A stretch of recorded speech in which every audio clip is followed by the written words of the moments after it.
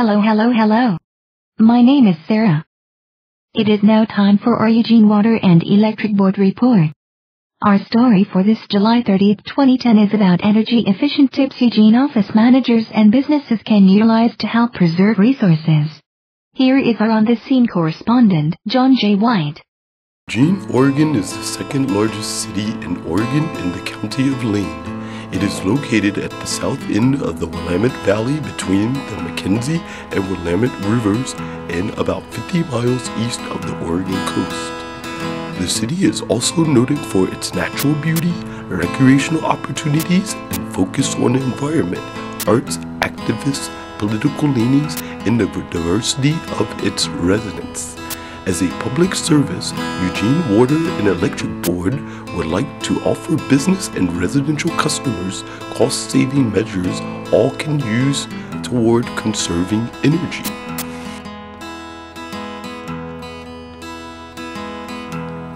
A crack as small as 1/16 of an inch around a window frame can let in as much cold air as leaving the window open 3 inches. A heavy coat of dust on a light bulb can block up to half of the light. Wipe light bulbs down regularly. When you turn on an incandescent light bulb, only 10% of the electricity used is turned into light. The other 90% is wasted as heat. Use incandescent light bulbs instead of regular bulbs.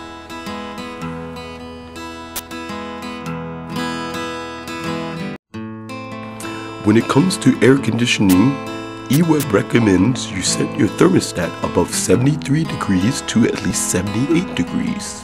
As noted by an EWEB representative at www.eweb.org, every degree below 78 degrees adds an additional 3% more energy usage.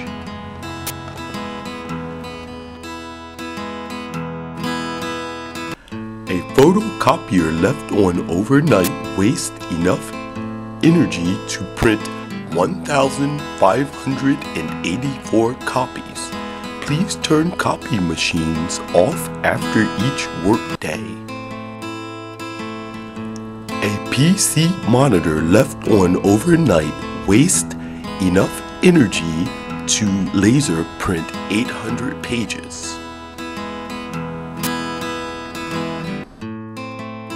For more information about conservation programs, please visit Eugene Water and Electric Board at www.eweb.org. So there you have it, your Eugene Water and Electric Board energy saving tips of the day. For more information on incentives and rebates, or to schedule an energy audit with an EWEB consultant, visit www.eweb.org or call 541-685-7000.